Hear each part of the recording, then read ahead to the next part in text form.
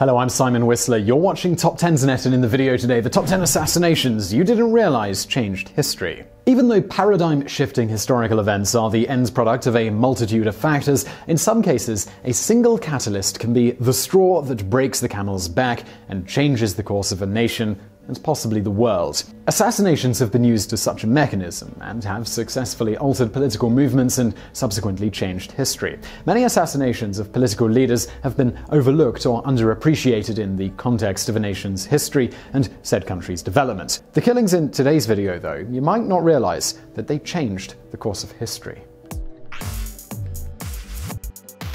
Number 10. Jean Jaurés. A great opposition leader in the lead-up to France's decision to enter World War I, Jaurés was assassinated in a Parisian cafe by Raoul Villon, a 29-year-old French nationalist. Before his assassination, Jaurés helped merge two different socialist parties and formed the French Socialist Party. As the party's deputy, Jaurés served as a leading voice of anti-militarism and led the fierce opposition to the implementation of a 3-year draft period. In addition, the socialist leader organized protests and strikes that hoped to force the government to back down and to negotiate instead of declaring war. Despite many Frenchmen hoping to avenge the loss of the Alsace-Lorraine territory, the assassination of Jaurés was still seen as a necessity before his attendance at an international conference. 3 days after the socialist leader was assassinated, France declared war, and Villon was acquitted of all charges. Number 9. Patrice Lumumba. One of the unstable countries in sub-Saharan Africa is undoubtedly the Congo. It is a country rich in resources, and there has been constant bloodshed over the areas with diamonds, oil, uranium, and gold.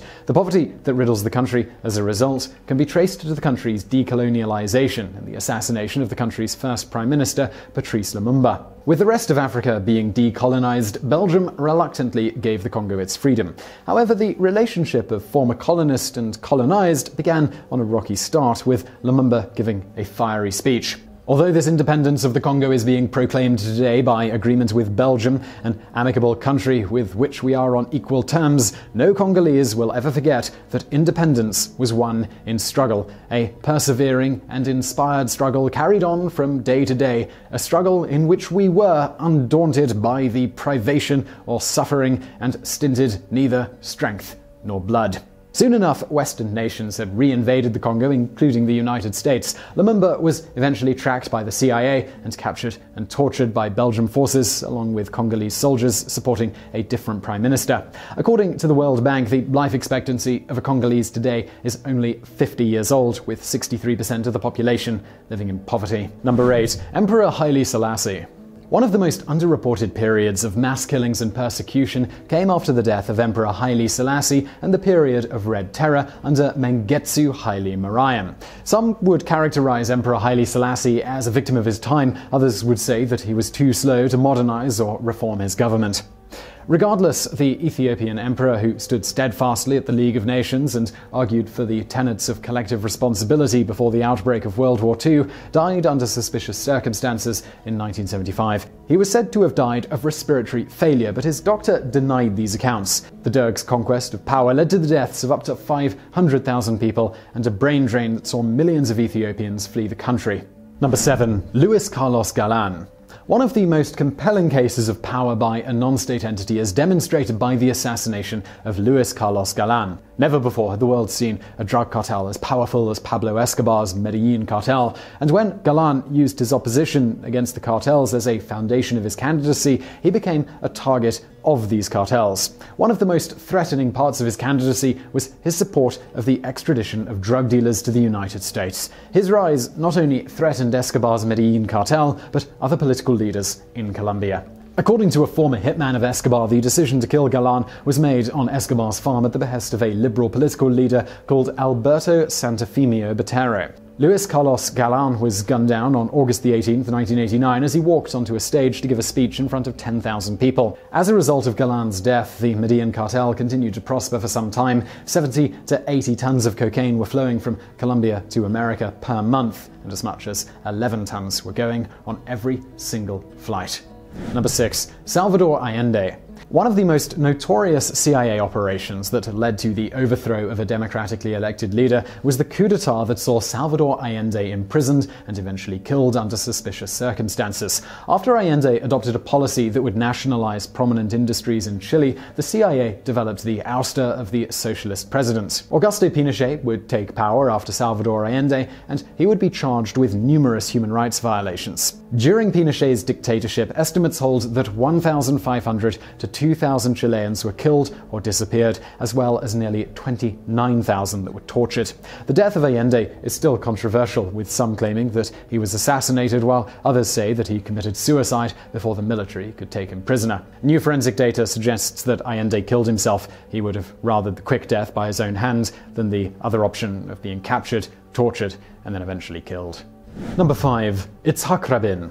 The assassination of Yitzhak Rabin and Israel's change in leadership may be the most apparent shift in the nation's history. With Rabin negotiating a peace deal, the Oslo Accords, with Yasser Arafat, Zionists saw his forfeiture of the occupied territories as heresy. During a rally in support of the peace negotiations, Yigal Amir, an ultra-nationalist and zealot, fired 3 shots at Rabin, who was walking towards his vehicle. Bodyguards quickly grabbed Amir while Rabin was rushed to the hospital, but it was too late. After he was pronounced dead, a blood-stained sheet of paper with the lyrics to a well-known Israeli song, Shir LaShalom, Song for Peace, was found in Rabin's pocket. The result of his assassination was the election of Benjamin Netanyahu's right-wing government in 1996 and the death of the peace talks. Number 4. Abd al-Karim Qasim. Technically more of an execution than an assassination, and one that had the CIA's fingerprints all over it, was the overthrow of General Qasim, an Iraqi army brigadier who seized power in a 1958 coup d'etat which saw the dismantling of the monarchy and the establishment of Qasim as the prime minister. Qasim enacted several reforms that threatened Western interests, including the seizure of 99% of Iraqi lands from the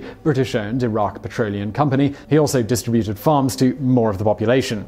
The result of the enactment was the expansion of the Iraqi middle class and the fury of Western powers. Soon after its nationalization, British and American covert operations began. This was supported by the Ba'ath Party. Qasim was overthrown by a Ba'athist coup in February of 1963, and he was killed shortly thereafter.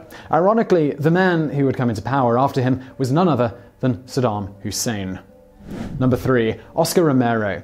The most appalling assassination in a list that includes heads of state goes to the murder of Bishop Oscar Romero in El Salvador. Soon after he was appointed, the Archbishop of San Salvador, a good friend and fellow priest, was assassinated for his progressive views. His friend's death had a profound impact on Romero, who then began to champion the rights of the poor and the neglected, while also criticizing the United States' role in supporting the right-wing government. Oscar Romero was killed on March 24, 1980, when a lone gunman shot the Archbishop down while he was giving Mass in his church. The horrible legacy of the Salvadorian Civil War continued long after his death. Indeed, by the 7th anniversary of his death, 50,000 people had been killed. The murder of the Archbishop was another item in a long list of United States atrocities in Latin America, actions that led to several 100,000 Salvadorians fleeing their country. To date, nearly 1.1 million of them reside in the USA.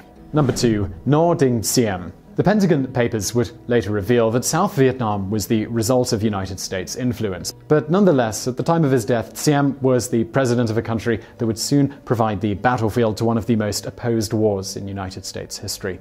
At the onset, the legitimacy of Diem came under question as he became elected with 600,000 votes from an electorate of only 450,000. In addition, Diem was a Catholic in a nation of Buddhists. Nevertheless, with the United States' backing, Diem managed to consolidate power, but had little support amongst the people. However, when it became clear that he could no longer control all the aggrieved parties, the United States backed a coup that led to his ouster and assassination by other anti-communist generals. Ho Chi Minh and the North Vietnamese Politburo had this to say about Diem's assassination.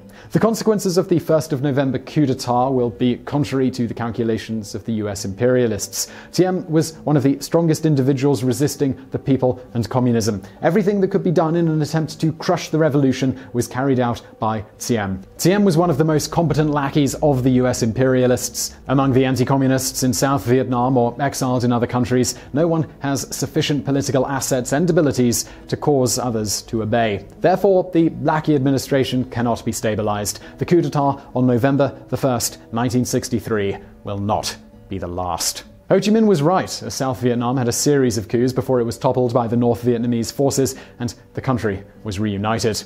Number 1. Franz Ferdinand. This one's obviously a little more well known, but no list of world-altering assassinations is complete without it. The origin of the First World War can be traced back to many issues, but few would argue that the assassination of Franz Ferdinand did not serve as the catalyst to send the great powers of the world to the battlefield. Ferdinand had many titles, but was most notably the Archduke of Austria-Este. The Archduke was assassinated by members of the Black Hand, a secret military society which formed with the aim of uniting all territories with Slavic majority, including those annexed by the Habsburg Empire. Members of the Black Hand believed that the assassination may lead to the declaration of war against Serbia, but that Russia would come to their defense. They did not foresee the outbreak of a world war that saw over 37 million people dead. So I really hope you enjoyed that video. If you did, don't forget to subscribe to this channel for brand new videos every day of the week. Also, I've got another channel, it's called Today I Found Out, and on that channel we have content very much like this, except we dive into one specific subject in real depth. You can check that out through the icon on the screen now. But if you're looking for something else to watch right now, why not check out another TopTenz video or a Today I Found Out video over there on the right. And as always, thank you for watching.